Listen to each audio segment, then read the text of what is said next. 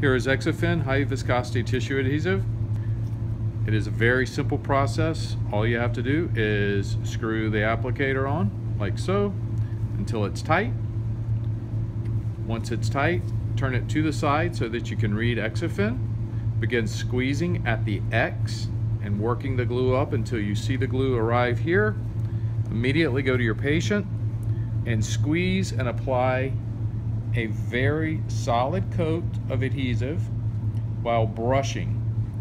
Once finished, go to your next site, continue the process while applying and squeezing the tube. Just continue in a brushing motion.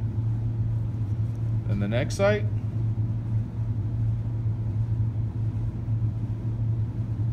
until all of your sites are finished. There is 1 milliliter of glue in each of the devices, which is 40% more than the glue you're currently using. If you'll wait about 15 to 20 seconds, you should be able to fill the patient by lightly brushing the back of your glove. Notice that there is no glue present. See?